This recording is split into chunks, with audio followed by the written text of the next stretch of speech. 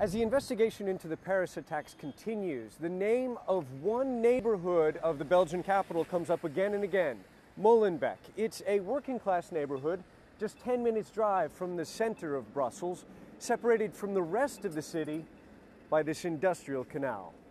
This is a vibrant, multicultural immigrant community where you hear people speaking Arabic as often as you hear French. It has 40% youth unemployment, which contributes to the alienation that some here feel from the rest of Belgian society. And this neighborhood is struggling, Belgian officials say, with organized crime.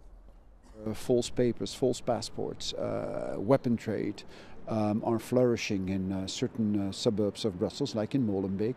And we absolutely have to counter these things with the help of local services, but also with the help of criminal justice. Molenbeek also has the dubious distinction of being a major recruiting ground for violent jihadi militants. This is the home of the family of Saleh Abdel Salam, arguably one of the most wanted men in Europe right now. France and Belgium put out an arrest warrant for him, warning the public he is dangerous. Authorities say his older brother, Ibrahim, is one of the suicide bombers from Paris last Friday. Belgian police briefly detained and released a third brother, Mohammed, who has defended his family. You also need to understand that in spite of the tragedy, my parents are in shock. We do not realize yet what has happened. My family and I are affected by what happened. We found out by TV, just like many of you. We did not think for a moment that one of our brothers was related to these attacks.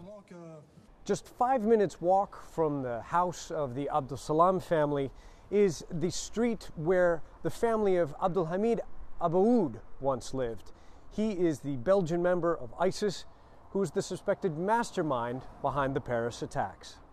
He's been linked to two other Molenbeek residents who were part of a deadly shootout with Belgian police in the town of Verviers last January, and two other men who attacked a Jewish museum in Brussels last year and a train to France last August are also believed to have lived in this neighborhood. A series of disturbing red flags that have prompted Belgium's interior minister to promise to personally take charge of resolving the complicated problems in this neighborhood. Ivan Watson, CNN, Brussels.